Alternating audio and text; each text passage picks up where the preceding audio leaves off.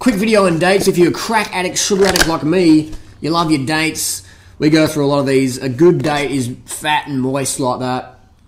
And you split it open, there's a seed in there. You don't want to crack your tooth on that, so that goes to the garden. And if you look inside there, I'll give a quick check, 5-second check. Perfect, nothing in there. Here's a picture of weevil dung in a date. So if you see a little round flecks of sand, that's weevil dung. It ain't toxic, but doesn't taste the best. Another thing to watch for is when you open the date up, if it's full of blackness, it's got black dust in there, that's a little bit of mold.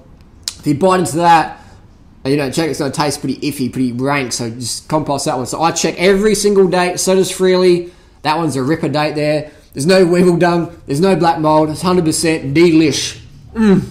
So how many dates a day can you eat? You can eat as many fucking dates as you want, there's no limit.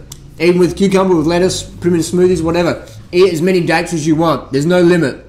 If you still want to eat dates, keep eating dates. Dates are fucking awesome, high sugar, high energy, high mineral food. Fantastic for high energy. If you want to get off the caffeine or the cacao, have natural stimulant in the body. Vitality. That's the fucking stimulant. People go, Harley, you're on fucking stimulants. What are you taking? This is called fucking vitality, man. This is called sleep, water, sugar.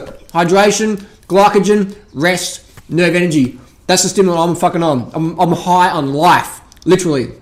So eat as much dates as you want. Anyone who says you can eat too many dates, they're boring. Release to a date with destiny. Carb the fuck up. I'm going to finish this date so I don't choke. See you soon.